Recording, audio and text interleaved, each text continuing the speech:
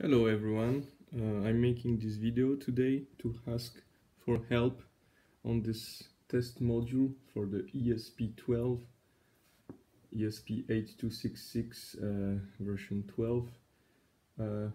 Apparently on YouTube it's supposed to be working kinda immediately with this application that can allow to test it. But on my side, I do everything as requested, but I cannot take control of the module. So if anyone could provide me some help, I of course unplugged the pin because I'm not making any flashing.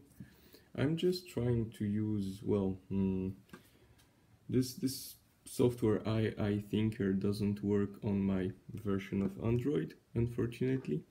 So I can show you what I did.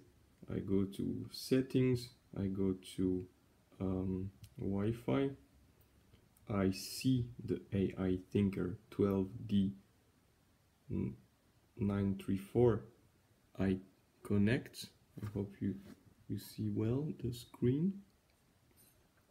Then it's apparently connected. So on YouTube the guys were saying that once I have this, I can go to this IoT application and drive whatever I want, the colors of the LEDs, whatever. But as you can see here, I have cannot reach, what's the message again? What? Cannot reach IoT host, please verify your settings. So I tried here, it doesn't seem to appear, even if I provided the good SSID, I provided the password AI Thinker. I really don't get it. If anyone could provide me some help on how to make this work. Is it supposed to go through USB tethering? I don't know. So let's do this. I can give it a try with the other phone. Wi-Fi.